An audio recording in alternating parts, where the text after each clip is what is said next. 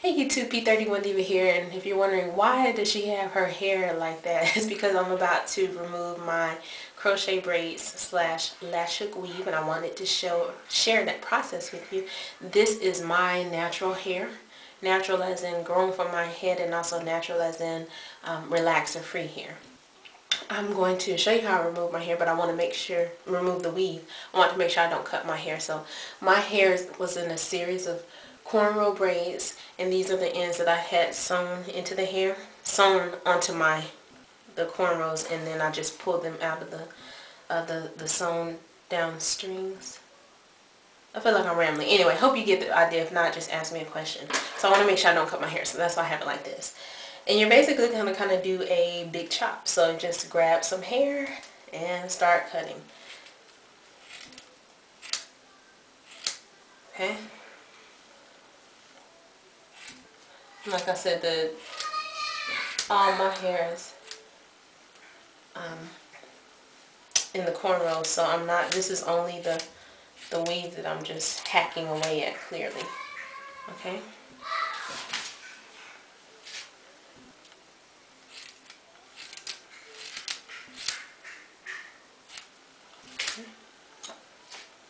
Alright, so that's step one, is that you kind of want to do a big chop on the weaved hair. So now that that's out. Step two is I'm going to unbraid the individual cornrow braids. And if you're asking why did you take the time to cut that, it's a lot easier to unravel the individual braid if I don't have to contend with all of this hair. And this hair that I used was Free Tress Water Wave, and it was in color 2. So anyway, now I'm going to do is, this is the first cornrow here. I'm just going to begin to take it down, and for the sake of time I'm going to pause the video and then come back when I'm closer to here. So I'll be right back. So back closer to the top of the braid, and you're just going to begin to, continue to unbraid your hair. Not give it, okay, there we go. And because in the process of installing the hair, you should be putting the latch hook all the way under the cornrow and not into the cornrow, if that makes sense. And hopefully I'm showing you something. Let me kind of get really close. Yeah, I think that's good. But so that when you're taking out the cornrow, because you've slid the latch hook tool all the way under the cornrow, when I say under, I mean under it and not into it, it makes it fairly easy to take down, because basically it should just come unraveled. It was secured with just knots, so as you pull the cornrow apart, the base, well, what the knot was surrounding is now gone. I can stop talking, I'll get into a groove and we'll get this one out.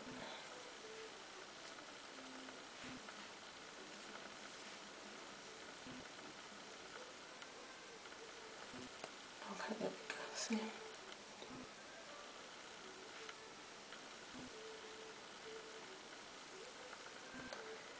And so that is what you're left with. And again, purpose of cutting all the weave short is so that you're not having as much hair to discern between.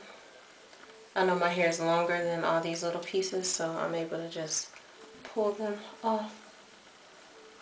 And literally as I grow closer to the front,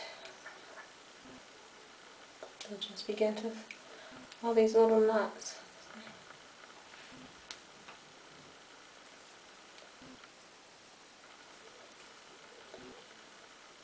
You have to play with the front. Towards the front, I put extremely small pieces of hair in so that it would look more natural. Okay, there we go. Okay, that's all. Alright. And that's how you, so that's how you remove the corner. Okay, I'm not sure what exactly happened with that, with the audio on this portion of what I recorded, so I'm just going to do a quick voiceover. All I'm saying is that I finished taking down the latch hook weave, and that it took me about an hour, maybe an hour 15 minutes to do so. Thanks you guys for watching the video. I apologize in advance if this voiceover isn't any better than the loud machine sounds. I don't know, it sounds like I'm working in a factory or something, but anyway, that's just the end of the video. So you guys take care. Have a day as beautiful as you are. Bye.